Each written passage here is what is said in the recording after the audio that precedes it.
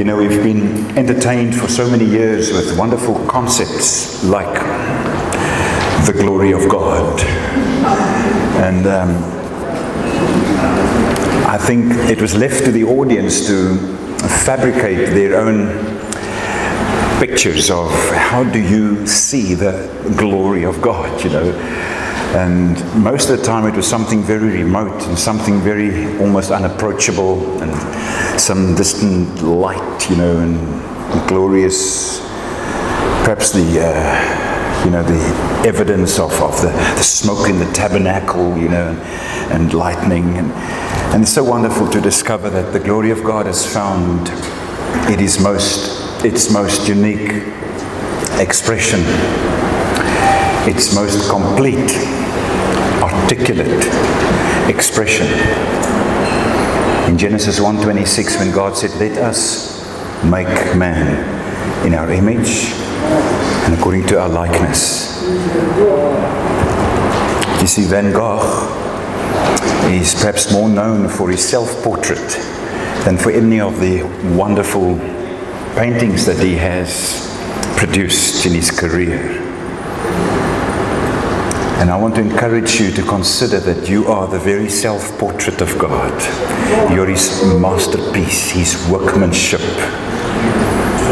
And he has given face to his glory.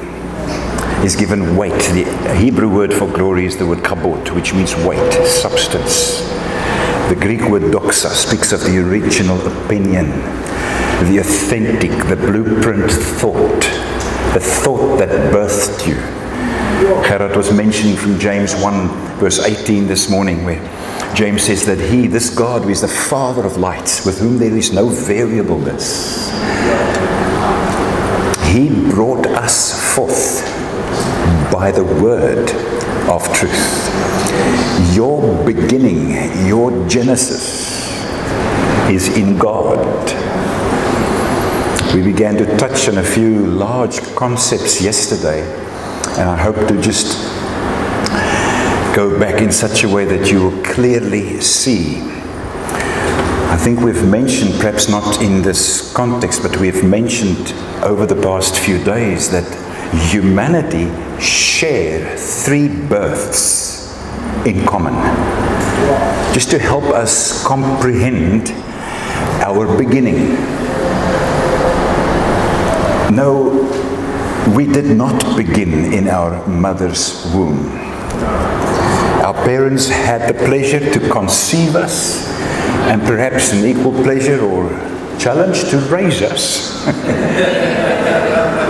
But ultimately, we are the idea of God. We began in God's thought. Every single human life, whether they know it, acknowledge it, believe it, or discard it, has one common Father. The Father of lights, with whom there is no hidden agenda. It would have been impossible for God to enter into his rest, his Sabbath. What would his Sabbath celebrate if what he saw as product to his intent, his image, his likeness, for the first time in the history of the universe, now resident and reflected in human form?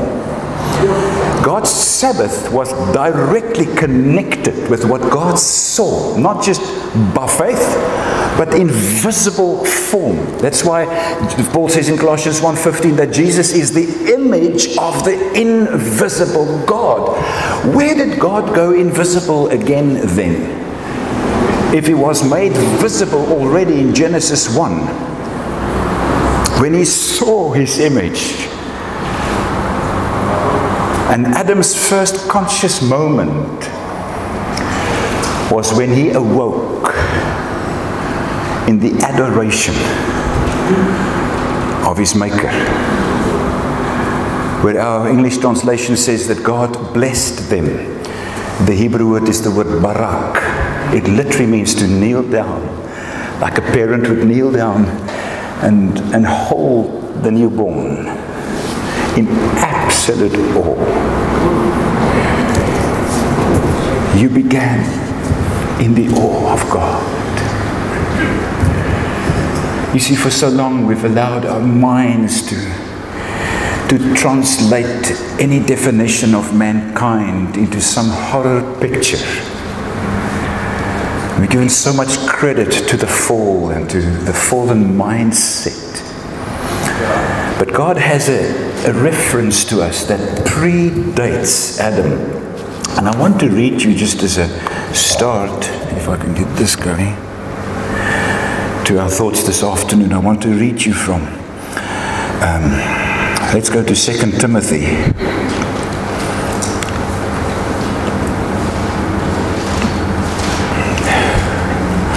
And we'll have a look at chapter 1.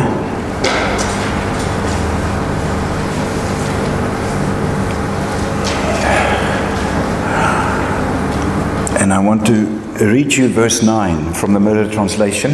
It's good in most translations, but let's just have a look at this from the Mirror. Paul writes here, he says, He rescued, this is God, who rescued the integrity of our original identity and revealed that we have always been His own from the beginning, even before time was. You see, the very first thing that Jesus came to redeem was our understanding to original ownership. A thief never becomes an owner. And yet in our theology we've handed over ownership to the thief. John writes in his first chapter of the Gospel, remember John's now more than 90 years old, and he says, He came to His own. And even though His own did not roll out the red carpet, there was no place found for Him in any of the posh hotels or inns. He was born in a stable. Ownership was never in question. Psalm 24 verse 1 says, The earth is the Lord's, the fullness thereof, the world and those who dwell in it. Planet Earth is the property of God. And God endorses this by saying, I swear by no one higher than myself, as surely as I live, all the earth shall be flooded with a what? With the knowledge of my glory.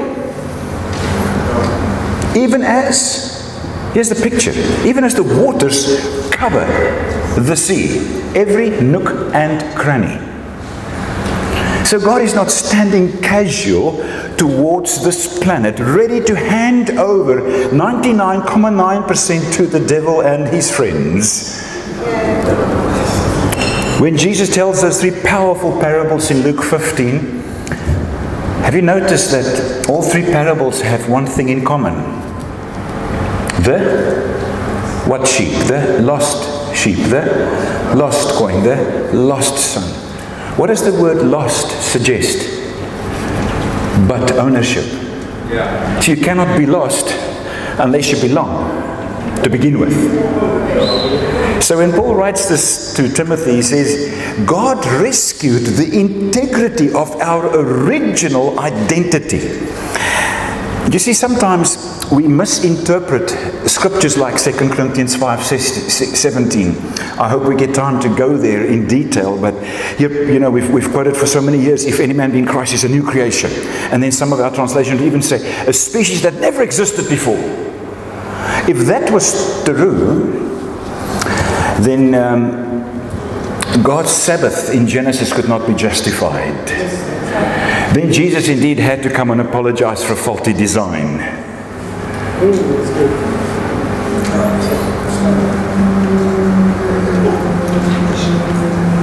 God's Sabbath celebrates His work to be complete from the beginning.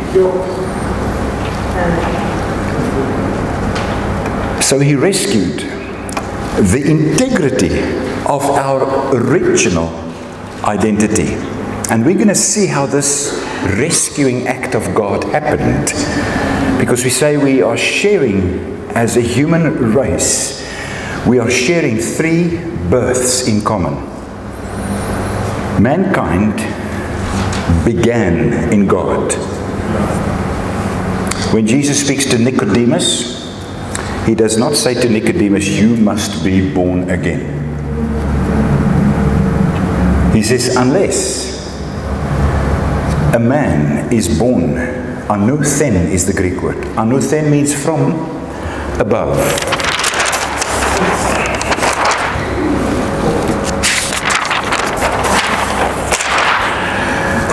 And you remember that we looked at, I'll just write it down with you.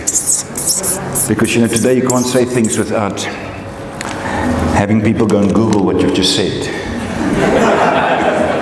I'm so glad. What a happy day.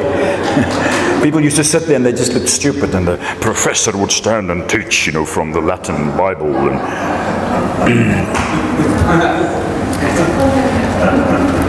Because in John 3:13, Jesus qualifies what I just said. He says, no one ascends into this realm. He says to Nicodemus, you would have no appetite for God. You wouldn't bother to put your job at risk to be associated with this new rabbi on the marketplace if you were not drawn to recognize a common birth that we share. No, not our mother's womb. Yes, the second birth that every human shares is his mother's womb. You did not arrive on planet Earth any other way. Jesus' passport to planet Earth was Mary's womb. You didn't just fall out of the sky. Die ooievaar het jou nie gebring nie. The stork did not carry you to planet Earth. And the third birth that humanity shares in common is where I hope we will go to this afternoon and tonight in our teaching. The one Peter refers to in 1 Peter 1 verse 3 when he says, we were born anew when he was raised from the dead. We need to understand that the newness of our new birth has everything to do with our minds radically rescued from the lies that we believed about ourselves because we ate the fruit of the wrong tree. I call it the I am not tree, or the DIY tree, do it yourself. So we're going to go into this rescuing act of God, but allow me to just read verse 9 of 2 Timothy, otherwise I'm going to forget to get back to it. That we've always been whose? His own from the beginning. Even before time was. This has nothing to do with anything we did to qualify or disqualify ourselves. We are not taking religious good works. We are not talking religious good works or karma here. Are you familiar with the karma idea? I remember a friend of mine, Neville Norton, from Pretoria, told me once he was speaking to a Hindu guy in Durban and all, and he told him, so tell me about, the Hindu religion. The guy says it's a very simple philosophy. You try to do good, and then by the end of the day you calculate what you've done, and you realize if the scale is a little bit out of balance, then you just try better next time. So it's just the good and the bad that you constantly weigh. So Neville said to him, and if you're honest about it, how did you fare in the last 24 hours? Oh, the man hung his head. He said, not so good. He says, and can we take it a little bit further back? The guy was getting nervous by now. He says, the last week, how did you fare according to your philosophy in terms of the good and the bad? And the man was shaking his head. He says, it's rather embarrassing. He said, if we take this over the last year, over a lifetime of your belief, the man says, my belief does not work. I never had the pleasure to introduce him. to something that carries more weight than his best effort to qualify himself. So let's just quickly read here. This has nothing to do with anything we did to qualify, disqualify ourselves. We're not talking religious good works or karma here. Jesus unveils grace to be the eternal intent of God. Here is what grace communicates. Grace celebrates our pre-creation innocence and now declares our redeemed union with God in Christ Jesus. For so long we have seen grace like we would see an overdraft facility. I don't think we get those things easy anymore. But remember, overdraft facilities, how it would work? You'd have to, in those days, you could go and play golf with a bank manager and try and influence him, but just to get his favor so that you can extend your overdraft facility. And for so long we thought that grace was God's ability to tolerate our bad behavior. So we kind of live permanently in the red. And then most of our prayers was about, God, can we extend the overdraft limit?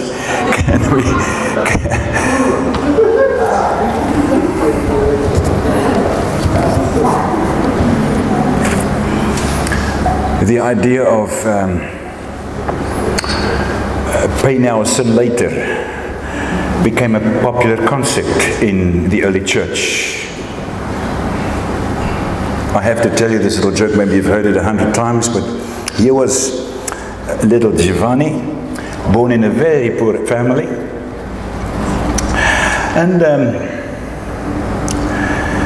it was getting closer to Christmas. So Giovanni was prompting his dad. He says, Dad, my friends, they all have BMX bicycles. Johnny, I have nothing. His dad says, Johnny, come on, don't talk to me about this. You know we have got no money, but here's what you do. I give you a good idea.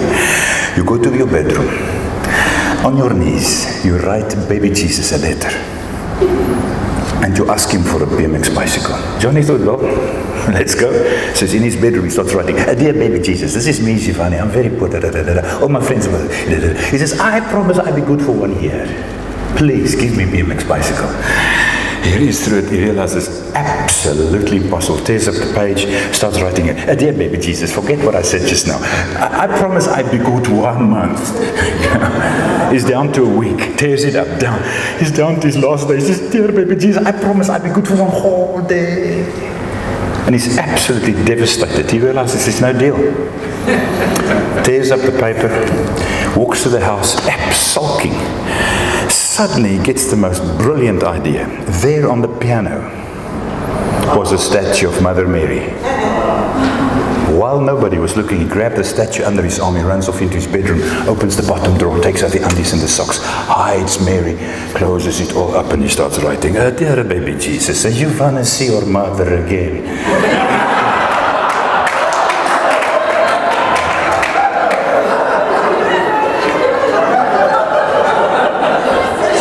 So here we have a religion in trouble. Because how do we bargain? You see, religion cannot afford your innocence. And here Paul speaks about grace that celebrates your pre-creation innocence.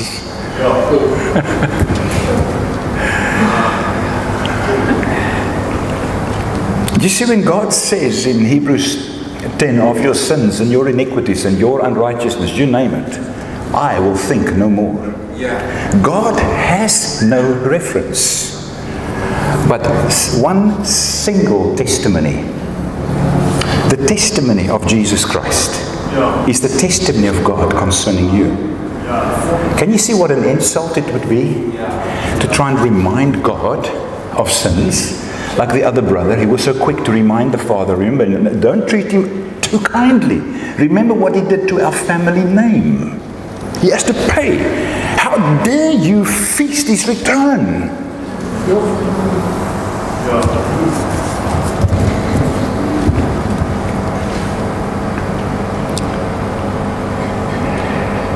So grace does two things. It celebrates our pre-creation innocence, and declares our redeemed union with God in Christ Jesus.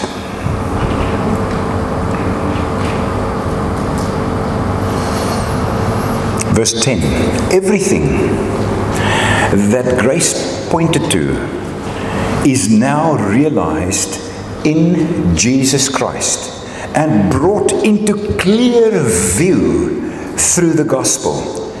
Jesus is what grace reveals. He took death out of the equation and redefines life. This is good news indeed. Oh my Lord. So we share three births in common. We began in God. Unless, Jesus didn't say you must be born again. He says, unless a man is born from above, he cannot see the kingdom of God. What does he see? He sees the soul realm reality through his physical birth.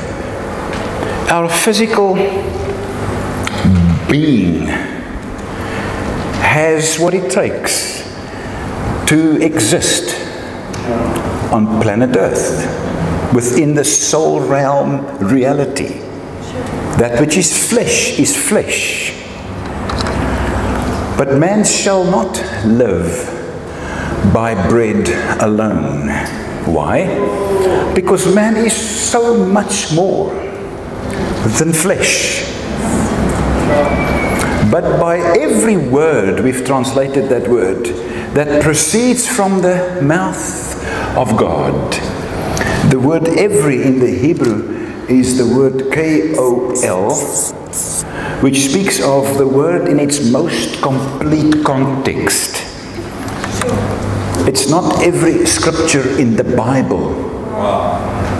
It's the word that was before time was, the Logos that John speaks of. Face to face with God. On a mission to become flesh. We are designed, we were brought forth by that word. And we have built into our beings the most natural appetite for a word that is not satisfied by the labors of the flesh. We are designed by that word. So we were brought forth by the word of truth. In Morocco, there is a wonderful old legend that's been told for many hundreds of years concerning the original sin. And the story goes that Eve was tempted by the serpent to eat of the fruit of this tree, and his deal was, if you eat of this fruit, you will become a lot more beautiful than what you are. She immediately refused. She said, well, I have no competition, so why bother? And God told us not to eat of this fruit, so I'm okay. He says, you are making a big mistake. Why? Because Adam has a secret lover that is hiding there in the mountain. And if you care, I'll go and show you. So she felt a little bit inquisitive and followed him. Got to this cave, and he prompted her to look into the cave. And as she looked into the cave, she saw in the reflection of the water what she thought was this other most beautiful woman. And she immediately grabbed the fruit and ate it. And the legend goes that all who are not deceived by the mirror reflection returns to paradise. You see what the I am not tree communicates? The I am not tree sponsors every principality, power and dominion outside of the revelation of God's glory and of His kingdom. The striving to become The striving to get there, the striving to be this, striving to be this, striving to qualify. Paul says, while we compete and compare ourselves by one another, we are without understanding.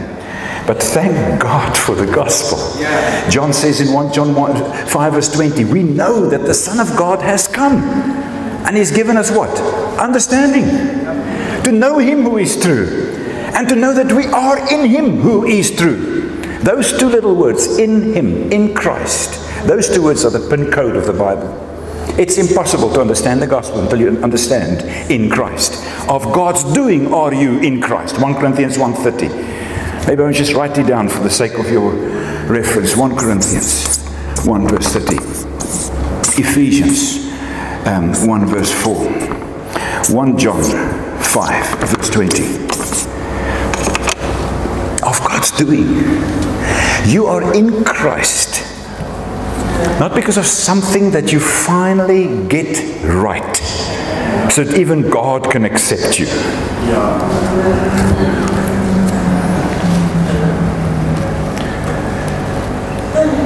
The word that I've translated in Ephesians 1 verse 4, eklogo, out of logic, out of the original thought, speaks of an association.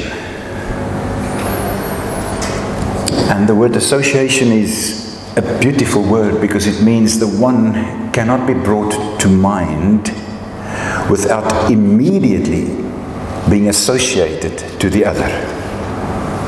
So if we are in Christ, then God cannot engage with one single thought that includes Jesus but excludes you. So in the economy of God, mankind is fully represented in Christ. In our sport disciplines, we know so well how our national or club heroes feature on our behalf. People get so engaged with the game that you can tell by their mood the next day how their team fared.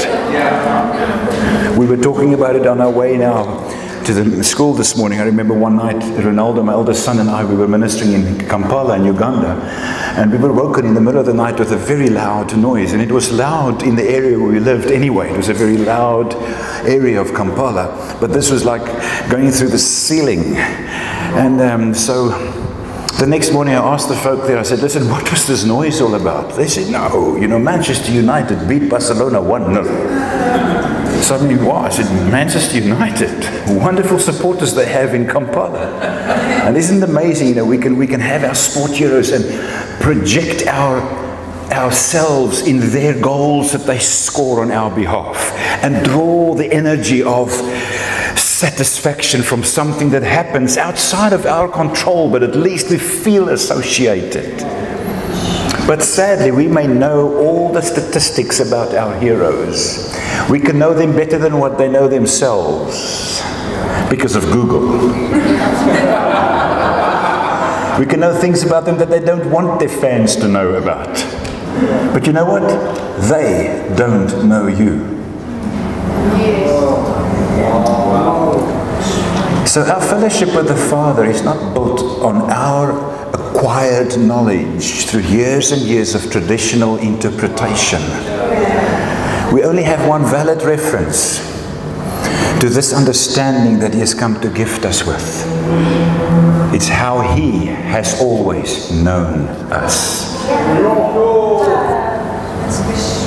1 Corinthians 13 verse 12. Then you will know, even as you have always been known.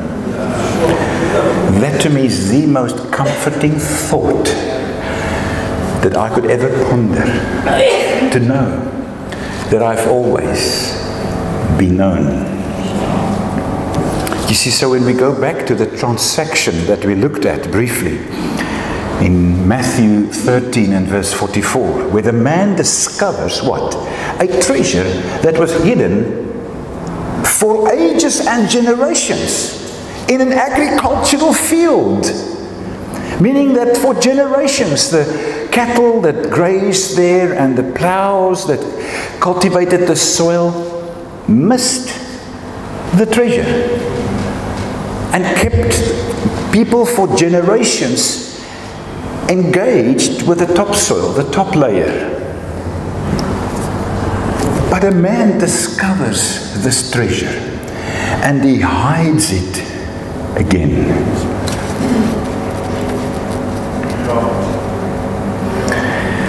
I struggled to understand this hiding it again bit initially. Until the day, I think I mentioned it to you when we were preaching in the Baptist church in Zurich. And it suddenly struck me how much of South African gold that was found in a mine somewhere in African soil and transported into a vault under a bank in Zurich. What happened to the gold? It became currency. And now it's hidden again. But its effect is of global significance. There in its rest mode, the gold's not jumping around saying, here I am, you weigh me again, just make, the gold's just lying there. But the multi-billion dollar industry attached to the weight, the glory in the gold, zips across this planet beyond our calculation. A city set on a hill cannot be hidden. People misunderstand our gospel and label us as universalists. Do you know what the universal philosophy is? Everyone is okay. Read the newspaper. They are not.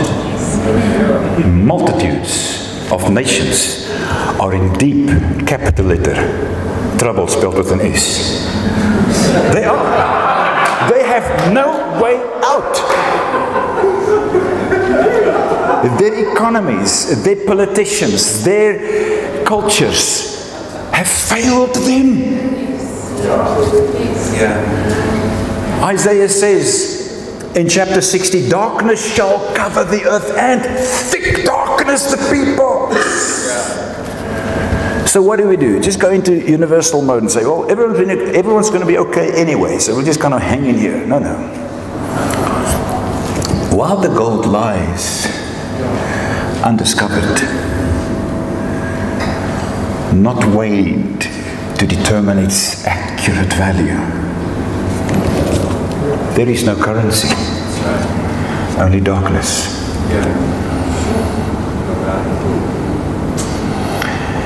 This gospel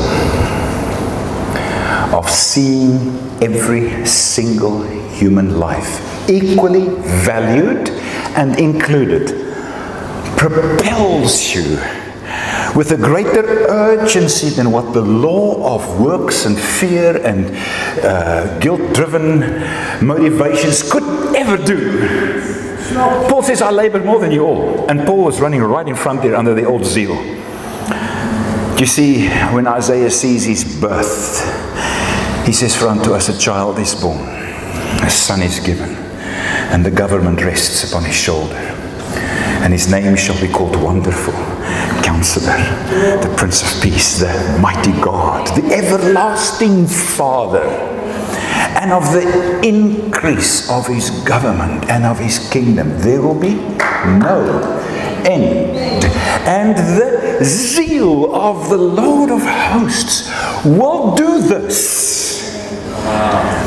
You see, Paul speaks of another zeal in Romans chapter 10, when he bears witness to the zeal that he was so familiar with under the Jewish religion.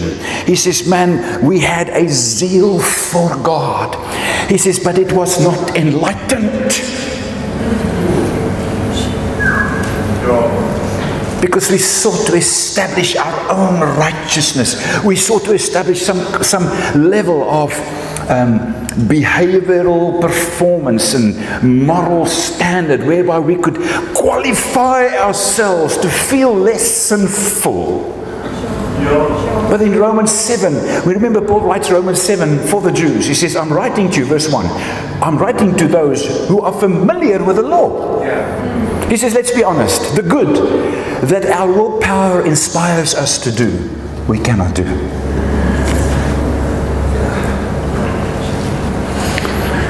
I thank God that there is another law.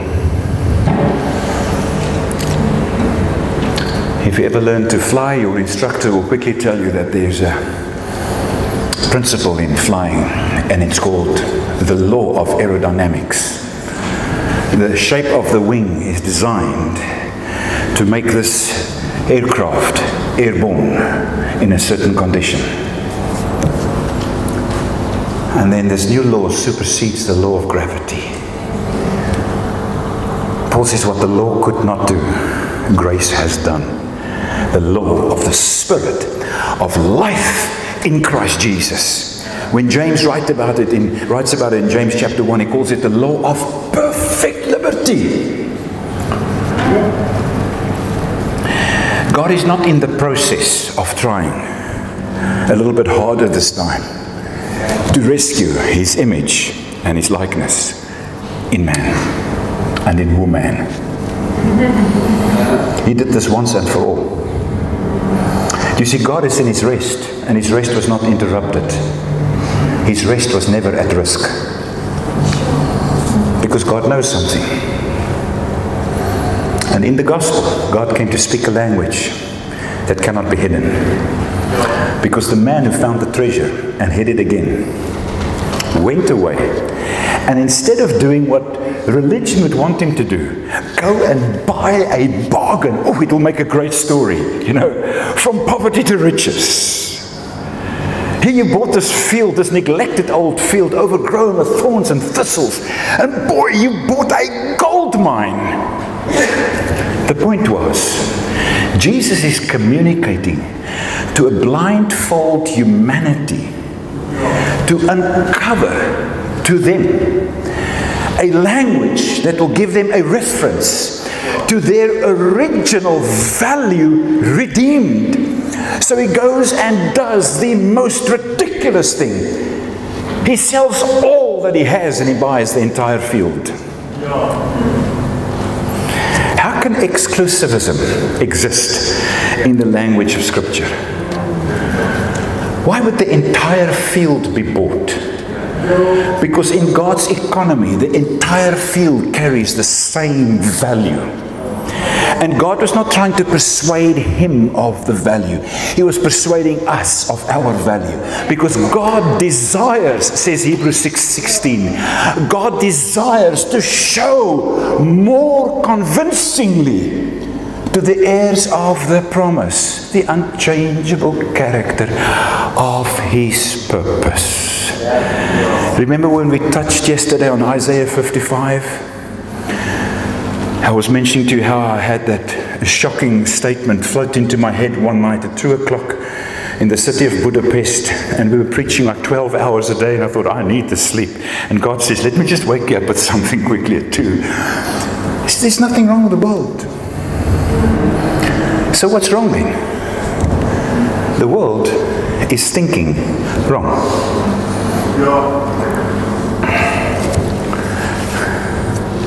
Sorry. What is that YouTube little joke of the German guy in the war? Mayday, Mayday, we're sinking. The German guy got the, we're sinking. So the German guy who's operating radio says, it's quite what. He says, so what are you thinking? It's not part of the message, but no, I'm thinking. What are you thinking? Sinking. Your thoughts are not my thoughts, therefore your ways. So we are wasting our time to try people to get to behave better. If the problem is thinking wrong. You know why we're thinking wrong? Because we're standing under the shadow of the wrong tree. The I am not tree. So any action prompted, I mean, we can sometimes feel so justified, so valid in our responses and reactions and our behavior. But hey, if it's from the wrong tree, the fruit will continue. to show the exact same harvest. Through willpower, we can make 100 quality decisions to lose weight or to do something, go to the gym. And yet by Wednesday, you get a decision of greater authority. And it's snakes and ladders all over again. Snakes swallowing me. And just throw the dice, trying to get there.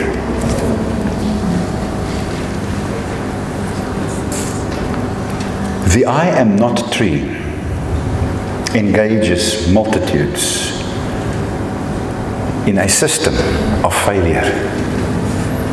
The gospel introduces us to a greater authority. So when Paul speaks about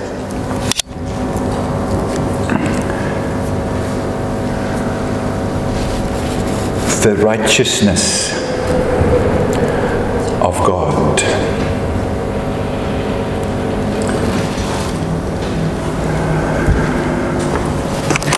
I'm just thinking a little bit, because I know Lydia's normally, and she reminds me I didn't complete the previous story. Before we go to the righteousness of God, which is where we're going to be for the whole week,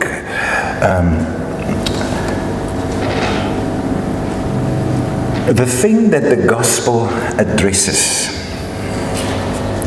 if there's nothing wrong with the human race, is that which appeals to every person's conscience. Now, we looked at that word briefly the other day.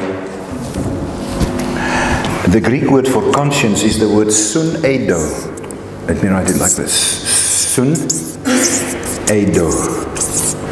Sun means together with, eido, to see, or conscience, which we said is the opposite to the word Hades. Hades. Ha-ides. Sun eido is God inviting us to see what is absolutely obvious to the spirit man. You know, with technology today, we have learned over the years that you can just turn on the TV or go Wi-Fi and immediately access what your natural ear cannot access. You cannot go and stand on your toes and try and get a signal. It's just in a different sphere. And yet, God invites us to see what He has always seen. He has made His image and likeness visible in the most beautiful music. When our son Stefan played in the Gewandhaus, it was now November 2 years ago in Leipzig, he did the first piano concerto of Mendelssohn, and it was just such a moment for his parents to sit there and witness our boy, you know, a young boy who left home when he was 17, being honored to play with this amazing orchestra. And, you know, the thing that overwhelmed us, here we were in a facility that was shared with Mendelssohn 200 years ago. And Mendelssohn wrote, this was his first piano concerto. And long beyond Mendelssohn, the music continues to live because it was written on a page somewhere. And the original sound was captured there. And that original sound has found a voice again. So the incarnate Word has brought us to a place of understanding the truth about our origin, our beginning, our genesis. For so many years we've been so flaky, even in the born-again movement. You know, we've gathered statistics. How many people can we just get to say the sinner's prayer? And then the statistics became embarrassing, because most of the people that we got to, uiteindelik knie hulle nou maar uit. Like my friend Ompie, he said one day, you know, they were in the service, and this one particular guy, he would kneel out at every altar call. I mean, the pastor could count on him. When he makes the altar, this one gentleman would kneel out yet again. So one day they asked him, now why do you kneel out so often? He said, ek voel so jammer vir die pastoor. He says, I feel so sorry for the pastor. So we've gone through these rituals of trying. This time, you know what was wrong? We try to engage with our willpower. We taught that love is a decision. And we've engaged with the wrong system. I need to take you quickly to Romans chapter 3:25. Oh Jesus, thank you Lord. Romans 3:25. Romans 3:27 I think it is. Romans 3 verse 27. He says, what becomes of our boasting?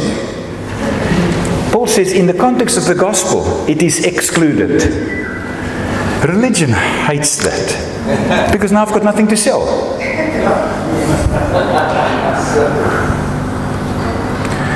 He says, by which law? And then Paul mentions two laws. The law of works. He says, no. The law of works is the very law that supports my boasting. But sadly, my boasting has off days where the very same energy that was ignited into boasting became shame, regret, guilt, because it's attached to the same principle, the same law. And the operating system of the law of works is called willpower.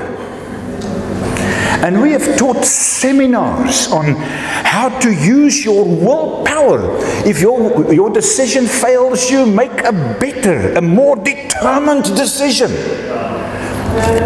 And I mean, our decision can take us far in the natural world. Ask any gymnast or any athletic star.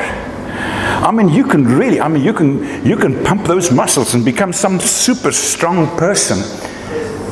But sadly, the strongest can only lift up a certain weight for a certain time, and then their knees begin to buckle.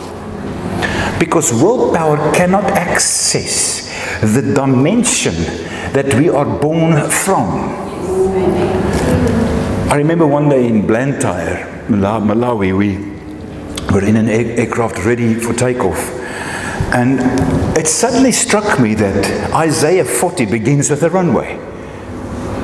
I mean, if you travel, especially those days in Blantyre, there are some areas in Malawi where you need 4x4 mode permanently, and it'll take you a day to cover 100 kilometers, because of the condition of some of the roads. But this airstrip was just so beautiful, such a beautiful airstrip. And suddenly I saw Isaiah 40, every high place shall be brought low, every valley filled up, every crooked place made straight, even the rough places made smooth.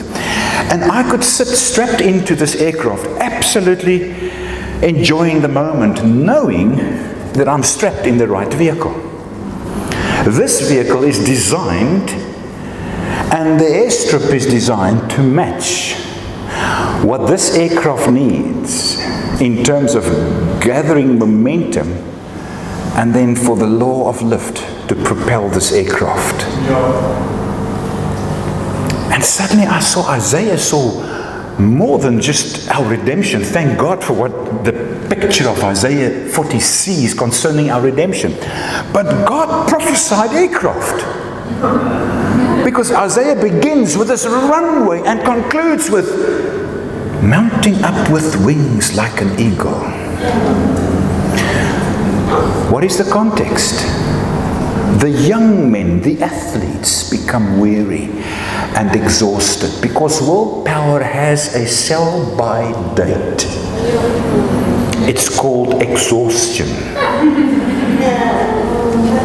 But remember, there's another zeal. The one exhausts, it's called the zeal for the Lord. But to the increase of his government and peace there shall be no end, and the zeal of the Lord will do this. Can you tell the difference? Difference between the zeal for God and the zeal of the Lord. The young men become weary and exhausted, and some of them faint. But they that kavah, entwine with God. The Hebrew word kavah is such a powerful word. It's like Bluetooth mode. With the thoughts of God and your thoughts, because you are God compatible by design. Where his thoughts and my thoughts engage in throne room language. And the next moment I'm airborne. Mounting up with wings like an eagle.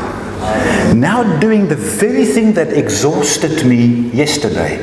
Running, not weary. Walking, and I don't faint. You see, the Spirit of God desires to give us access to the life of our design. We come from above. We're not on our way to heavenly places. We are seated there together with Christ to begin there. In fact, we never left there.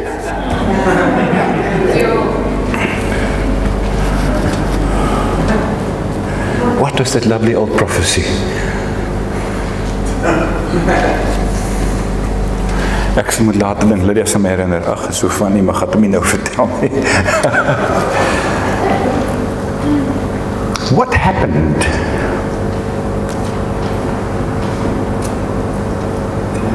When Adam fell?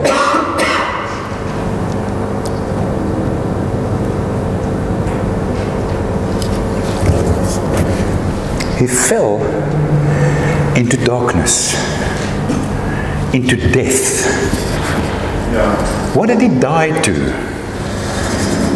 He died to the consciousness of his innocence.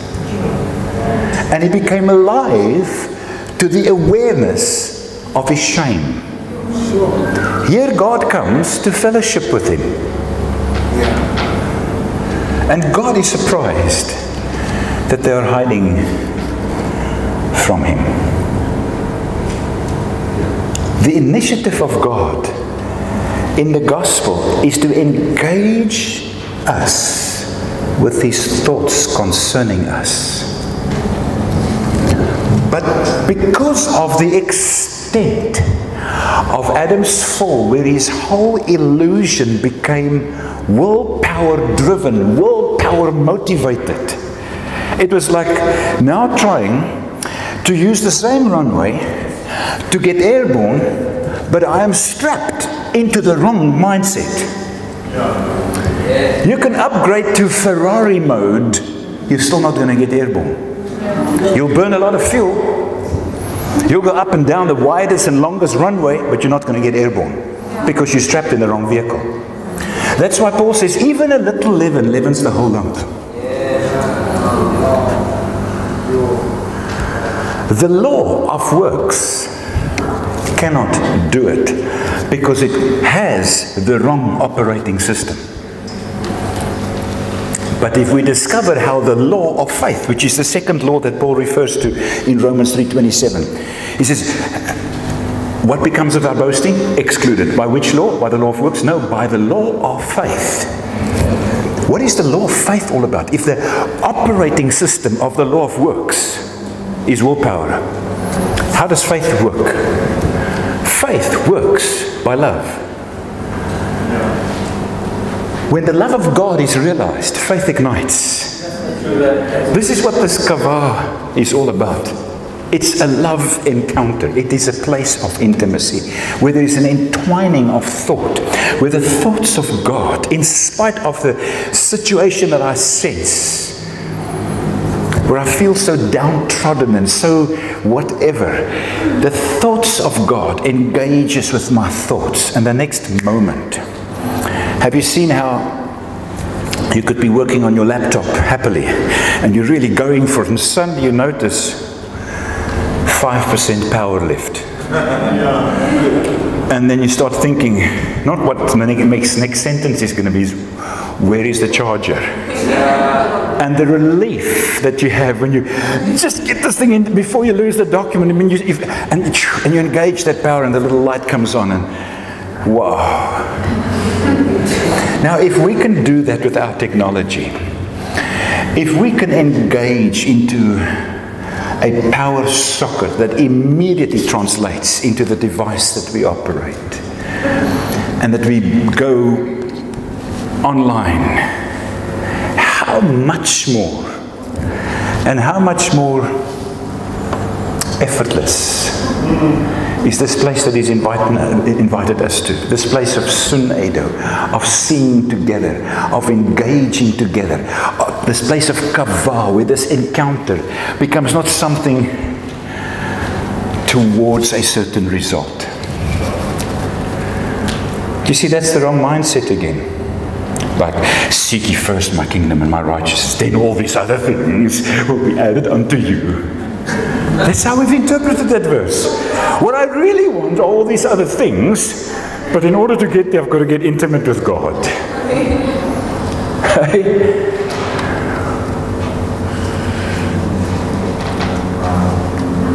God is not trying to con us into a cheap recipe to success. He invites us to discover the life of our design that is only to be found in Him.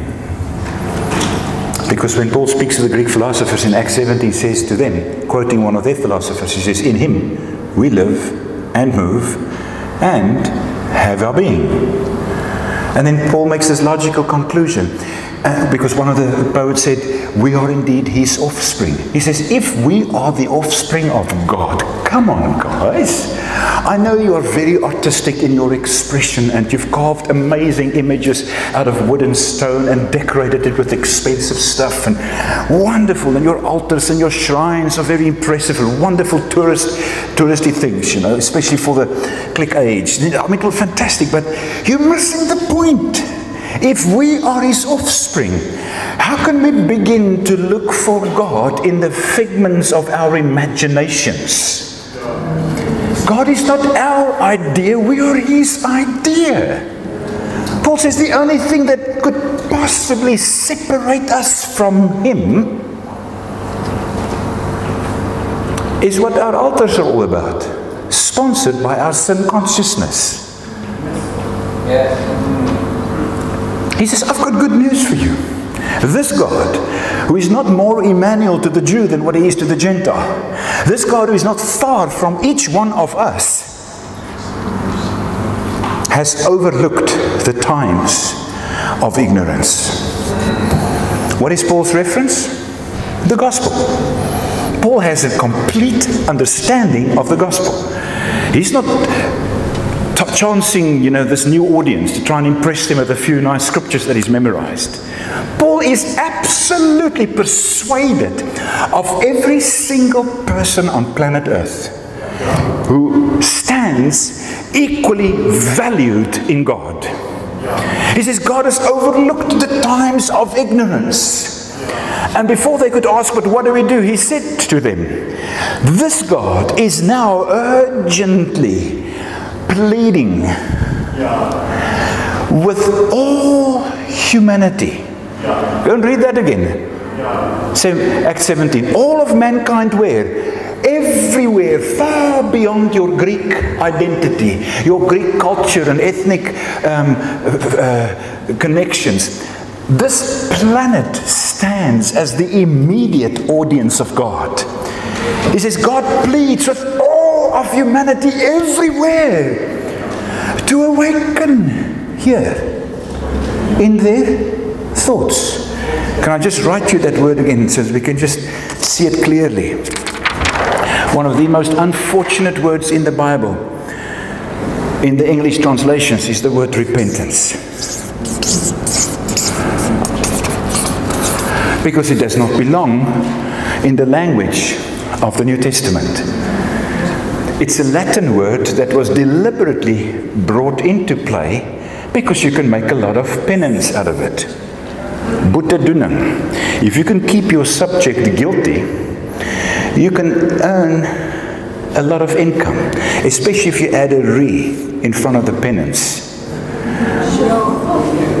This word has no relevance in the New Testament. Religion loves this word because now they translate Acts 17, now God pleads with all of mankind everywhere to repent.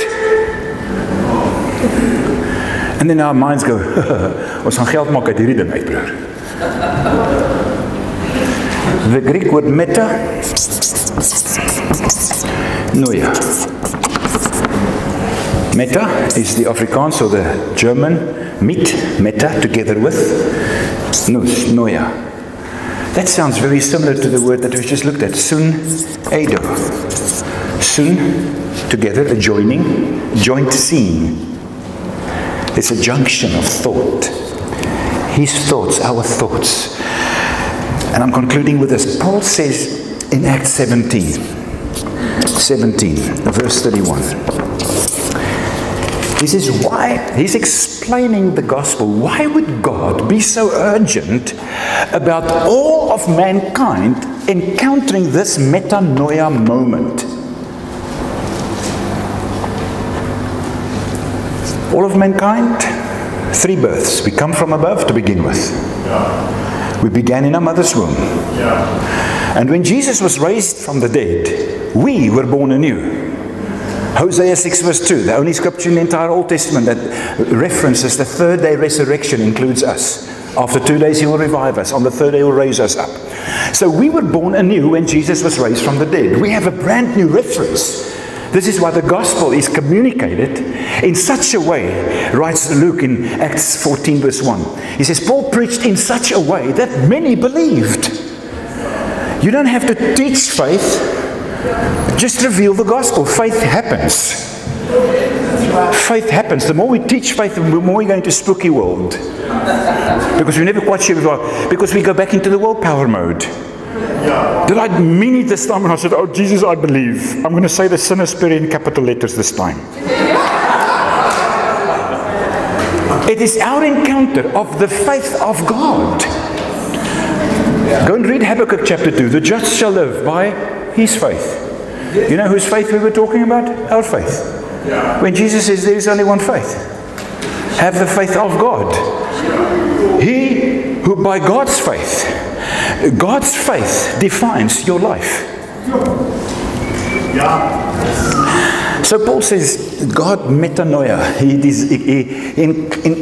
includes mankind to come to this metanoia moment. Why? What is Paul's reference? And now he brings in the prophetic word. Unfortunately, because it sounds future tense, we put it future tense again.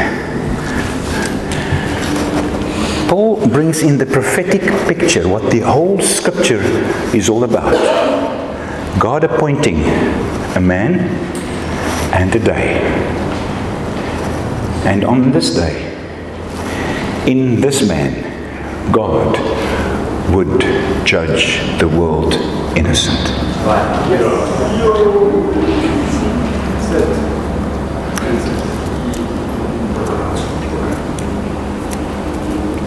And one day, the guilt removed. From whose memory? From ours. Depart from me, Lord, I'm a sinful man. God says to him, you can no longer call any man sinful or unclean. Because the Lamb of God took away the sins of the world. Why did God have to do that? For himself or for us?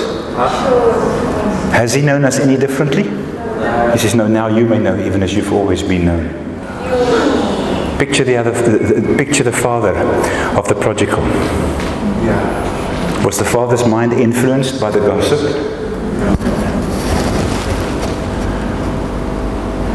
He's always known you. And the gospel announces your pre-creation innocence. And the gospel speaks the language, the scapegoat language of our condemnation, of our guilt, of our sin consciousness. And what the blood of bulls and goats could not do, the blood of the Lamb did once and for all. God sold all that he had. Why? To persuade us more convincingly of our original, now redeemed value, of our original, now redeemed identity, of our original, now redeemed innocence. God wasn't in a transaction with the devil. You don't deal with a thief. He wasn't trying to, bargain down our value, like when you go and buy a cheap second-hand something and you try and point to all the flaws, hoping that you'll be able to get the price better. He goes and he sells all that he has. And now that it's paid for, the gospel unveils the original value. The gospel confronts mankind with their authentic value, their authentic identity, their authentic innocence. The DIY tree keeps you busy, very busy, with faking it until you make it, and you never make it. Oh, wretched man that I am, is the conclusion of the language of the I am not tree. Oh, my Lord. Thank you, Father. Thank you, Father. Thank you for the metanoia moment. I've awoken in your likeness, morning star, your brightness. I lift my hands in worship to your name. For your glory is within me. To your praise I have been set free. My life is found with Christ in God. The lost coin, the lost sheep, the lost son, all found safe and sound. This is the gospel. The gospel is not to persuade men. Thank you. The gospel is not to persuade man about his sinfulness and his lostness. You can read Moses for that. But grace and truth has come through Jesus. There is no other gospel but the gospel of the man Jesus Christ. He is the one who boldly for all eternity declares your innocence. So looking away from what? From my DIY clumsy efforts unto Jesus, I discover that He is the author and the finisher of faith.